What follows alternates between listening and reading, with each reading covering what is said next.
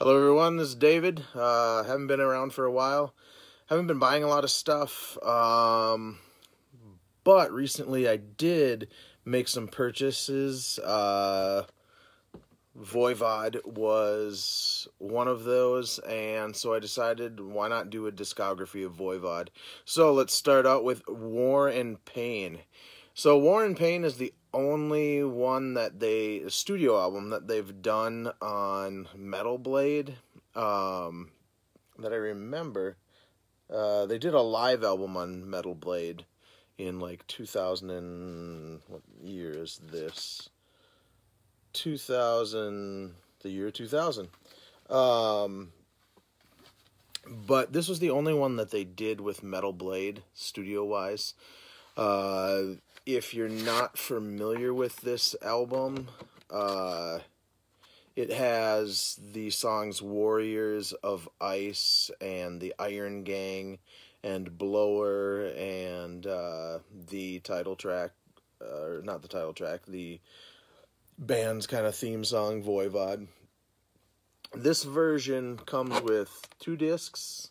The second disc right here has an enhanced part. It has the biography from 85, comments in 2003, lyrics, sounds, video clips, pics, art, wallpapers, and screensavers. So that's what that looked like. I've seen some people selling this just alone. This one is disc 1, which also has disc 2. So this is technically disc 3. This has the full album, and then their first show from 85, and then the To Death Metal Massacre 5 sessions, which is like 3 songs for both of those things, and then a live demo from December 84 called Morgoth Invasion. This is a point where the band was fairly raw, pretty darn fast.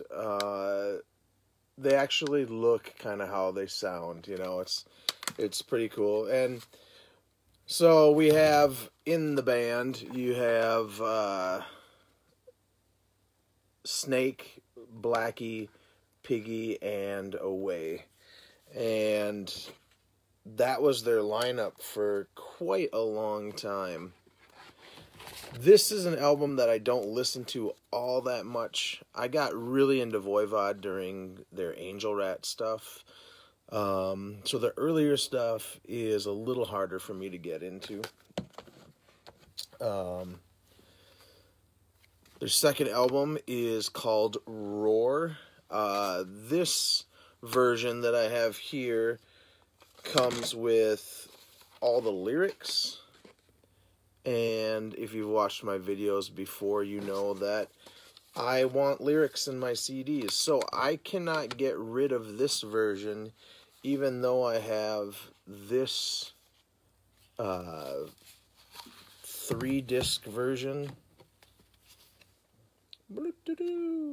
Because this has a great booklet, but it doesn't have the lyrics. So, and one of the other things, each of these books has extensive liner notes and lots of photos. I'll let you see that. I like to show people what they're getting when they are buying these like bigger editions, because a lot of people don't know what you're getting really until you're opening it up. You can kind of see some things on Discogs. Some people will put multiple photos of each page and stuff. This is all the stuff that's listed, so I'll go over. Oh, and probably my favorite song on the first album, War and Pain, is the Voivod song. For this version, you get the full original album, and I would have to say, oh gosh, probably Ripping Headaches is my favorite song on here. And then you have Live at the Spectrum, 86, No Speed Limit Weekend. I don't know if you guys can hear me. live in the Montreal, October 86.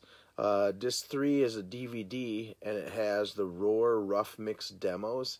I don't know why they didn't put the demos on the CD, the second disc, because I'm pretty sure they probably don't fill that up. Maybe they do.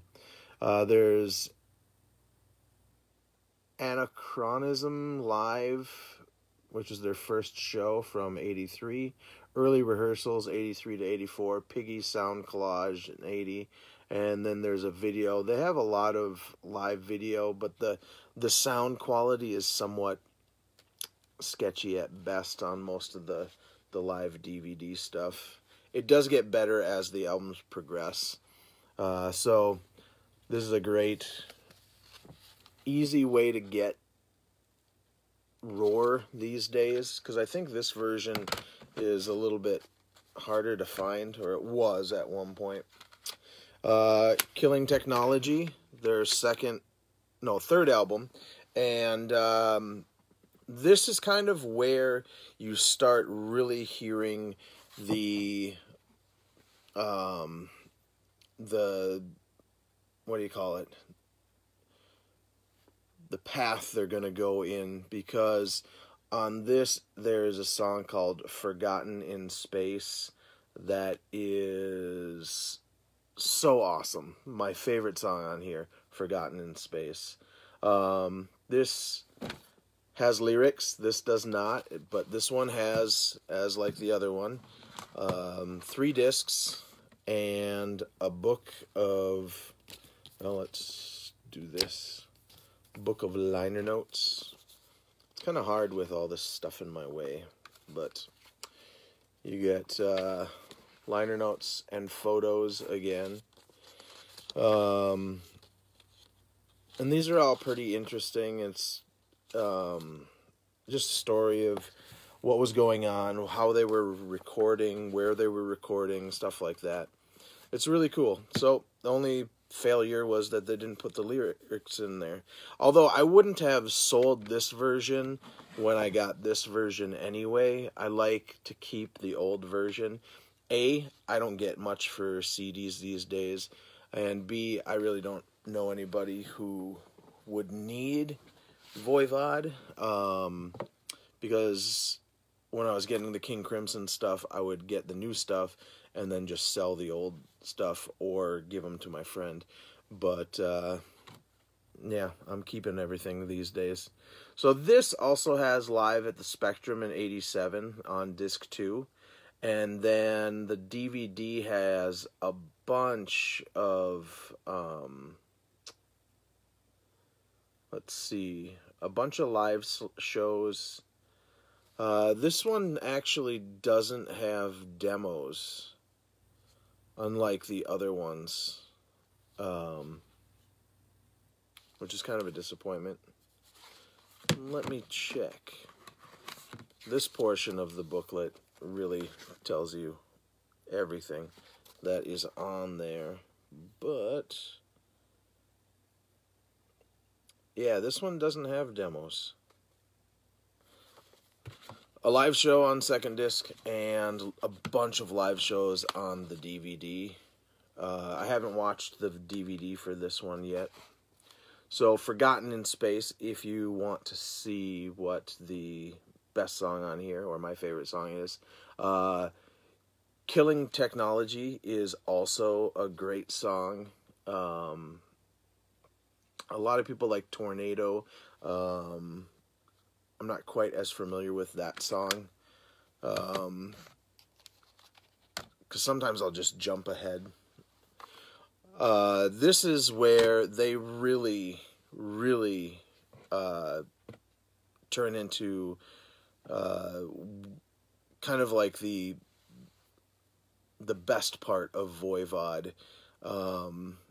This is like the beginning of what most people recognize as like the classic period of Voivod. This is Dimension Hatros, and of course, again, this version, the disc has, and this is on noise. I don't know if I showed that. So this is actually a like almost original CD pressing. These ones are redone versions on Sanctuary. Same thing with the Roar. So this is, I mean, this is a great album, but this steps it up a notch really well. Of course, I have this version. I actually bought this version, and then Killing Technology and Roar, I waited about a year, and about a week ago, I decided, you know what? I really need all of these, because I hope one day they will do the next 3 albums. So this comes with the main album, and then a CD of them live at the Spectrum, and I haven't listened to that yet, but a lot of people said how the sound quality is pretty darn good. This has the Dimension Hatros demos from '87 on the DVD, and then a bunch of live stuff, which the live stuff, the video and the sound quality isn't that great, but it's cool to have. You get slideshow of artwork and live and studio photos with that too. And then you come to Nothing Face. This album is so awesome. There's, I mean, not only, oh, sorry, I forgot to tell you, Experiment is my favorite song on here. I know a lot of people love Tribal Convictions on Dimension Hatros, but Experiment is so awesome, especially the part where Piggy starts playing a different guitar part, and Blackie is still playing the da-do-do-do-dun, da-do-do-do-dun, dun, da-do-do-do-dun, da-do-do-do-dun-dun. It's so good, so good. But this album, this was the album where the snare drum and the like accents on the guitar were just super tight. They're just all together, you know. You just have like the snare drum hitting on the dun dun dun dun dun dun dun dun dun dun dun dun dun dun dun, and it was so awesome. I was in a band called Channels, and we kind of copied that idea and were super influenced by Voivod in like 92 or 93.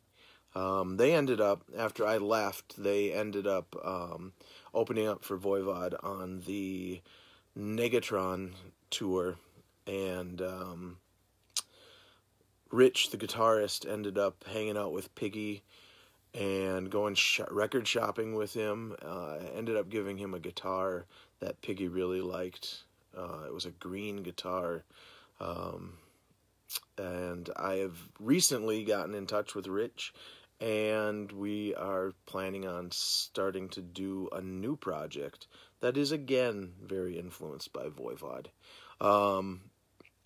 So Nothing Face, most people will remember the Astronomy Domine Pink Floyd cover, which is a great cover. That actually kind of got me into Pink Floyd. But the title track is amazing. God, Inner Combustion and Pre-Ignition, The Unknown Knows. This album is literally, it's 100% album. There is no bad track on here, and I don't even really like covers that well, but even this cover is awesome, and it fits so well. This is an album that should still be in print. It is sad that it is not. I hope they eventually can come to some kind of agreement and do the 3-disc version stuff like these are, and I'll still hold on to this one because it will have lyrics and the other one won't. And this one, god damn, this is just cool. So look at that disc. Not only Did it look like that? Oh, by the way, in the 90s, I used to write my initials on things because I worked at a few record stores that people would come in and say how they had all their CDs stolen, and that was a good way to be able to track your CDs if they got stolen. But this, oh man, they do not make artwork like this anymore. They do not. And on the back side, a poster of the band. Each of these pictures is for one of the songs. They also did that on Outer Limits, which I will show you soon. And Away, who was the drummer, also did all the artwork on, I believe, on every one of their albums. This is the album that really got me into Voivod. Wow, that lighting sucks, or that CD case sucks, really, is what I should say. So, Angel Rat. This was the album that kind of divided Voivod fans because a lot of people just didn't get it. It was totally different. They even said themselves that they didn't want to repeat Nothing Face. This was the album that Blackie left during, I believe he was still in the band when they started, and he decided to leave the band mid-recording. And this was actually produced by Terry Brown. And if I remember correctly, I think Terry Brown is a Rush producer. Let me check that. I think he had produced a lot of Rush in the 70s. And I think it's kind of cool that they worked with somebody who is that well known. And let me just check. There's a good video right here. Let's see. Caress of Steel.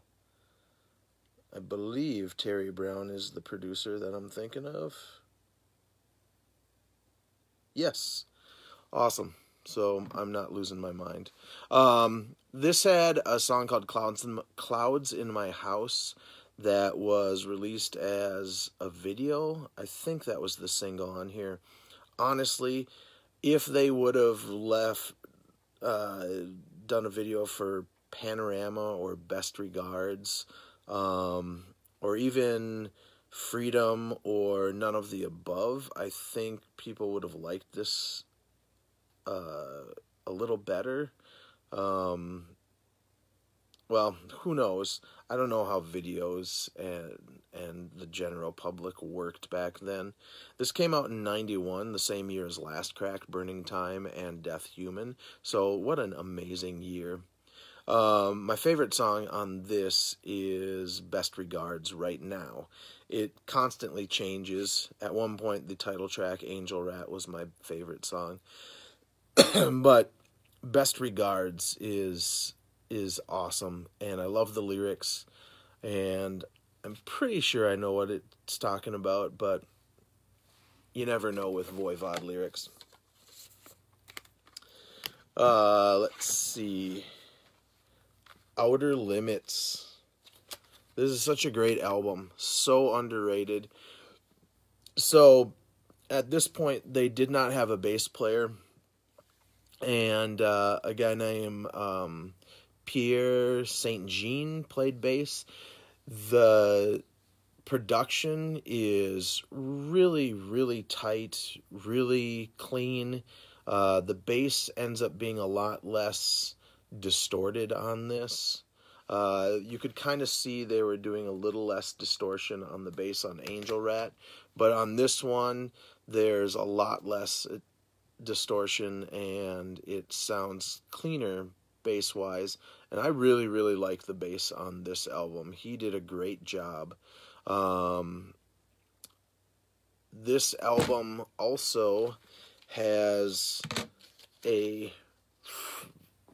artwork for each song. It has the lyrics in the middle, and then each song gets its own picture. Jack Luminous, my favorite song on here. 17 minutes long. 17 minutes long. They said they didn't play it in the 90s because nobody wanted to sit through a 17-minute song. Well, guess what? They have been playing it recently. So as early as 2016, I think. So other ones on here,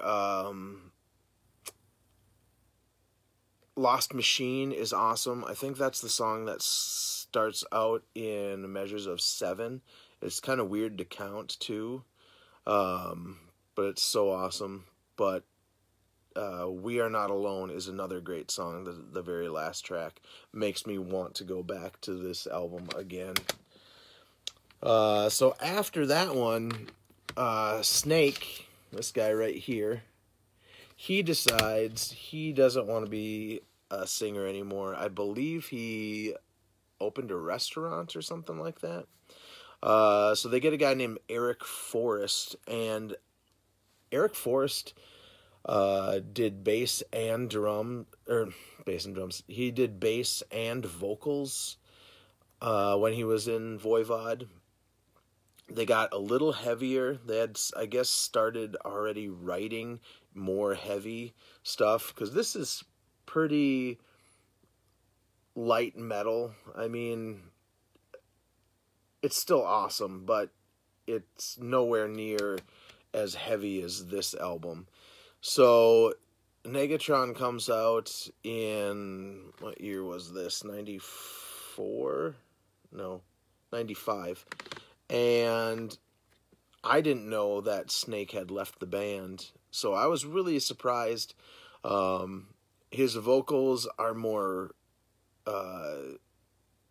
harsh than Snake really was, even in the early years. He's got more like grit to his vocals, but then he'll do the kind of more clean stuff that Snake used to do. So he has a good I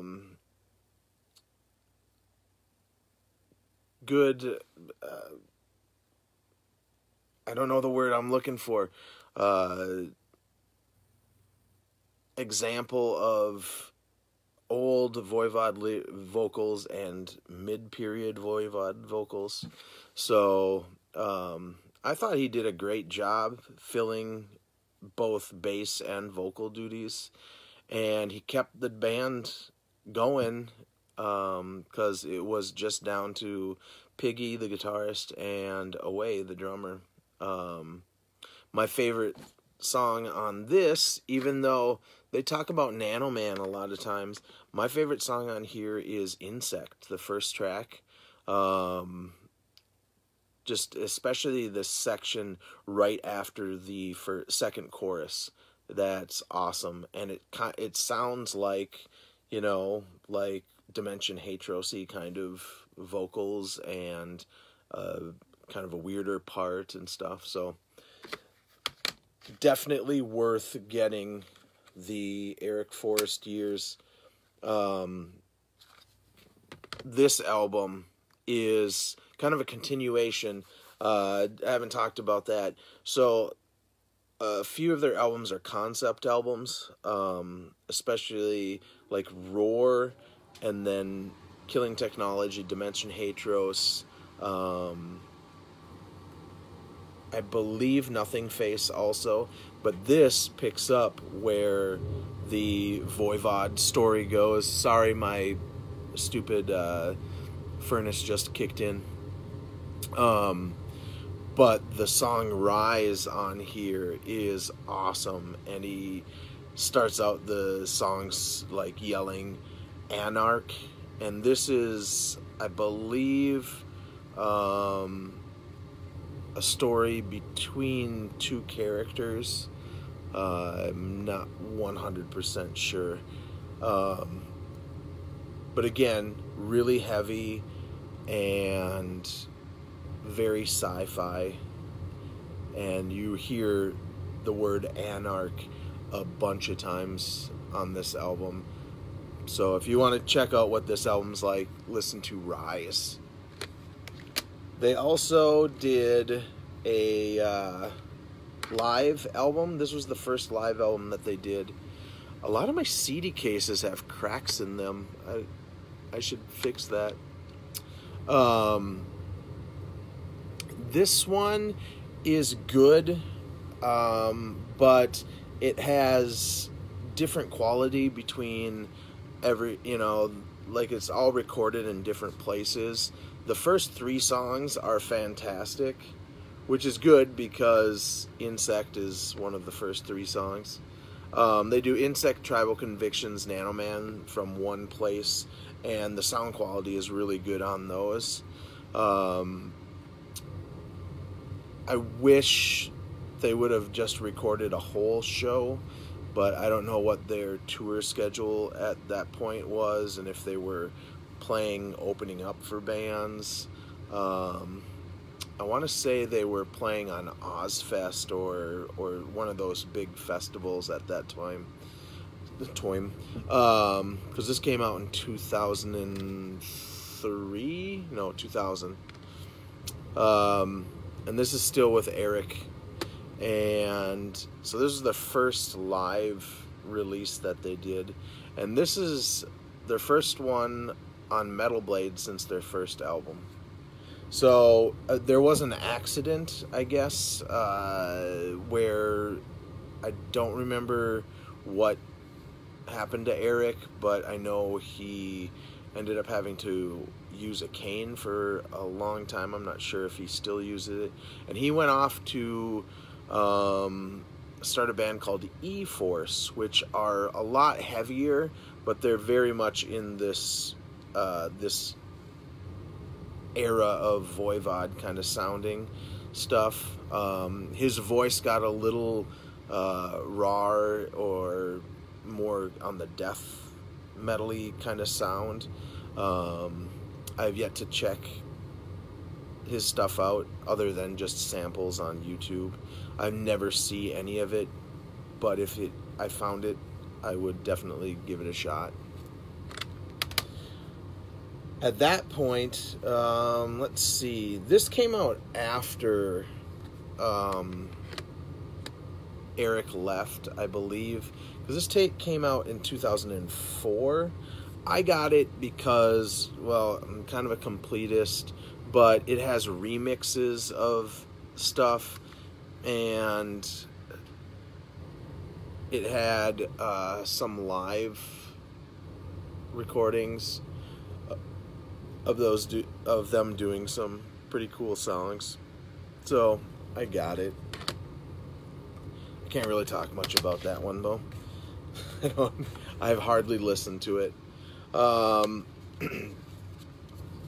This album was a big surprise and really awesome, because I didn't think Snake would ever come back, really. And at this point, they get Snake back on vocals and Jason Newsted on bass, which they had written one song with him for the Negatron album called M-Body, I believe. And I've always thought Jason Newsted was a good bass player. I thought he was kind of wasted in Metallica because he's so good on the Flotsam and Jetsam debut album. And then he's just kind of, well, everybody has heard there's no bass on And Justice for All. And I thought the Black Album was pretty decent. I just felt that he was a metal guy who needed to be in a metal band, and Voivod is a perfect fit for him during this period. Gas Mask Revival is my favorite song on this one. It's a little more straightforward, but kind of like that. Because I really like Outer Limits and Angel Rat, and so them being more straightforward didn't bug me that much, because it's still got Snake singing on it. It's still got Piggy doing his wacky chords and guitar stuff. Not maybe as crazy as in the past, but it's still good. What was the other song? I'm really bad with song titles because I listen to a lot of stuff either in the car or at work, and things will like kind of prick up my ears, as it were. But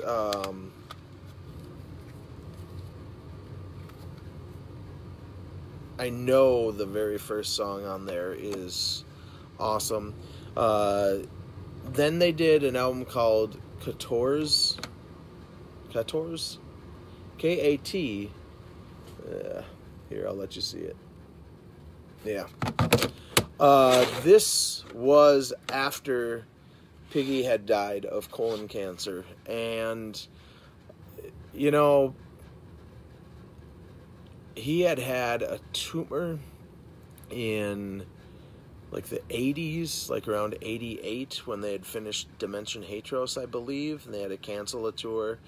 And I don't know when he was diagnosed with the colon cancer, but he had been recording tons of guitar parts, and when he knew when he knew he didn't have much time, he called away to the hospital and gave him the password for all the computers that he had, and told him where to find the guitar parts. And this one I haven't listened to a ton. I can't tell you which is my favorite song on here. But when I have listened to this, this is less of the straightforward stuff. This is more kind of experimental, but nowhere near like early Voivod. The last album they did with Piggy's music, with his guitar parts, was Infini. And my favorite song on here is Destroy After Reading. There is a super awesome bass part that Jason is doing under kind of like really easy or basic guitar parts that livens that song up. Some people thought, again, this was more straightforward. I think it's pretty good. These albums with Jason Newsted, I haven't listened to as much as all the rest, but Destroy After Reading is fantastic. After Jason, I don't know if Jason left or it was just like a matter of, hey, we're in Canada and you're in, I think he's in California or someplace. They got back Blackie for this Target Earth. So they get a new guy named Daniel Mongrain, and he was in a band called Martyr. For me, the key is he was in Gorguts for the From Wisdom to Hate album. Apparently he does tablature books for a bunch of the Voivod albums. He's done Killing Technology, Dimension Hatros, and Nothing Face so far. This was kind of a return to form, kind of in that Dimension Hatros vein a little bit. I listened to it recently, and it's one of those albums where I need to listen to again. It doesn't have an immediate grab. There was one song on here that I can't remember the name of it, where I thought, oh, there's the Voivod of old. And I thought it was cool that they had Blackie back in, but apparently that didn't last very long. They did this album, and then they did a second live album called Warriors of Ice, and if you remember, the Warriors of Ice is the second song on their first album. This is a good selection of stuff from mainly the early stuff up through Angel Rat. There might be, I've listened to it a couple times. As I said, I'm not good with song titles. There might be one song from Target Earth on here, but otherwise it's all just old stuff up through Angel Rat. Or at least they do, what do they do? The Prow from Angel Rat. It would have been Panorama, so that's kind of cool. The sound quality is really good. It's all the same show, and I highly recommend this if you're going to get one of the live albums. Blackie doesn't stick around. They do an EP called Post Society. This is, again, kind of going back to, you know, that middle period Dimension Hatros kind of feel, but still keeping it, you know, current and stuff. Not quite as much crazy sci-fi lyrics and stuff like that. I've only listened to this like 3-4 times, so I'm not really good with faking stuff. Silver Machine is a cover song, I know that.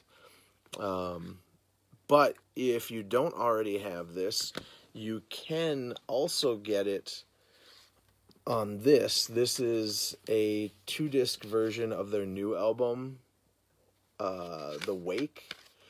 And this album is, oh my god, it's so good. It sounds like the album that could have been right after Nothing Face. Obsolete Beginnings is the first track on here. It is so awesome, but Event Horizon is, oh my god, that song starts out with some really awesome guitar and bass stuff that just, from the get-go, it just grabs you. And then Sonic Mycelium has lyrics that were pulled out of my favorite song, Jack Luminous, from the Outer Limits album.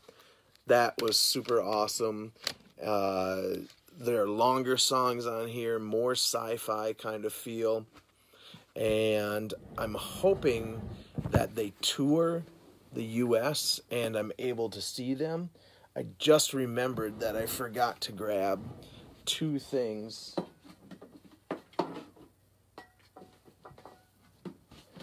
Before I show you, well, first I'll show you one last CD. This is Cosmos. So this is the drummer from Voivod, and it's mainly instrumental, and it has kind of a zombie or goblin kind of feel to it. And if you like instrumental stuff, there is some vocals on it, but not a lot. Now I've got the hiccups, sorry. I listened to this a couple times way back when I got it in, when was that? 2007. But I kind of got it more out of, oh, Away is on here, and then listened to it a few times, and then kind of put it away and never listened to it again. I've been listening to this a little more, and it's fantastic. It's a lot different than Voivod, but still has kind of some touches of Voivod feel in there.